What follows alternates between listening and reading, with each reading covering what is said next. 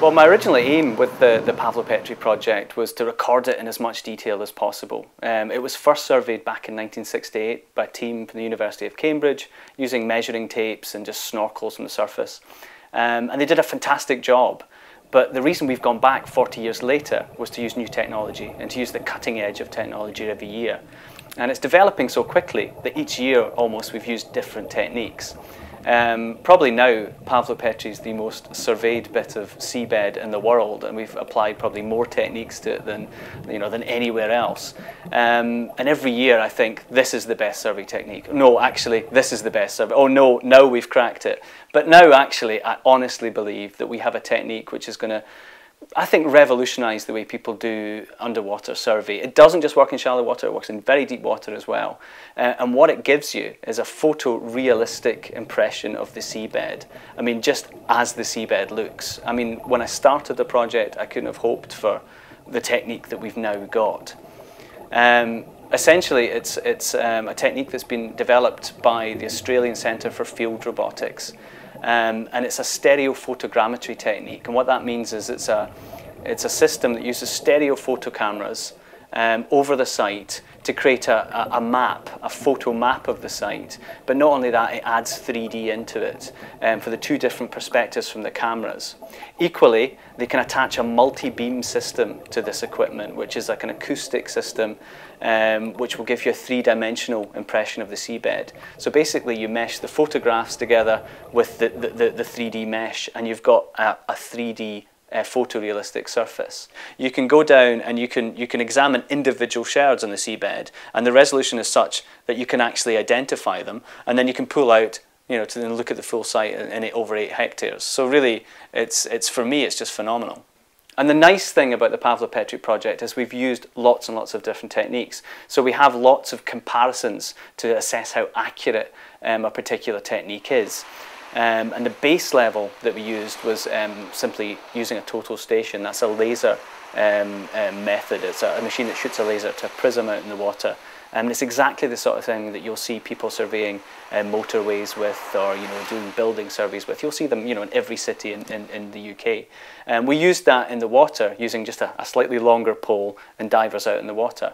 But that's given us a baseline, a very accurate baseline, to within about 5 centimetres as our level of error for the whole plan. And that's given us as a plan of the city, but it's vector lines. It's just lines like you would draw with a big, if you imagine a big digital pen. It's a two-dimensional plan, but it's also got the 3D information, so you can look at it in 3D, but it's just lines. And what this new technique has given us is the actual photorealism, which we can overlay onto that and check the accuracy of it. Because we've also used other techniques. We've used acoustic techniques, which work a wee bit like laser scanners, and you get point clouds, so you get three-dimensional point clouds underwater. We used a technique called sector scan survey, developed by a company called Kongsberg Mesotech, and it was a group from America, Nautilus Marine Group, who came and did that for us last year. And that was fantastic. I mean, very, very quickly you can get a 3D point cloud of what's underwater, so you can find things, you can get two-dimensional maps from it very, very quickly. But the reason the new technique is so good is because it's photorealistic. People can look at it straight away and go, oh wow, that's a submerged city, What's been exciting about working with the BBC and bringing them on board is this year we managed to work alongside CGI movie professionals. These are people who normally work on films like Star Wars, Prime Focus they're called, and they are actually working on Star Wars Episode 1, making it into 3D at the moment. But anyway, so we were actually able to work alongside these people in the field. I mean, normally what would happen when there's a reconstruction is the archaeologists would go and do the work, and then the TV people would make the reconstruction. There'd be no connection between the two. But what we were able to do, because we were getting this 3D photorealism in the field, was actually at the same time have the guys from the CGI company build the walls and work with the archaeologists. So I think for amongst probably the first time we have a data-driven reconstruction. It's based on the archaeology, and it's produced by a team that worked with the archaeologists. Well, essentially what we're doing is bringing a 3,000-year-old city back to life, something that hasn't existed for 3,000 years. And that's the exciting part of it. It makes you change your view of the city.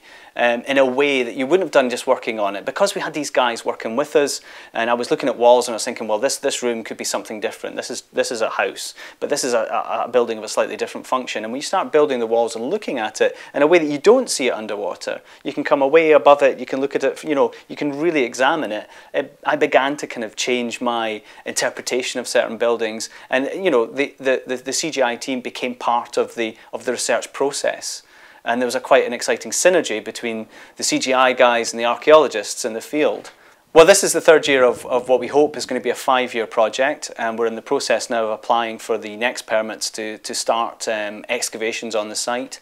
This year we carried out a couple of quite small test trenches just to see if there's deposit surviving on the site. Thankfully, what we found was there's actually still quite a lot of deposit to be excavated. For example, we were finding the top of storage vessels, the top of pithos storage vessels, which we think were imported from Crete, interestingly enough, but showing networks of contact throughout the Eastern Mediterranean. But the top sitting in the seabed implies there's 1 metre to 1.5 metres of deposit still to be excavated underwater. So I think the next phase is when it gets really excited. That's when we really start finding the material. And hopefully, because the site is a submerged site, because it's underwater, we should be getting organic items, wooden items, the kind of things that don't survive on land, because it's you know, underwater as a site, it's an area that lacks oxygen. And particularly when things are covered up with sand, you get a nice oxygen-free environment. Organic food remains can survive, you know, rope could survive, baskets could survive from the Bronze Age, which would be a really thrilling find.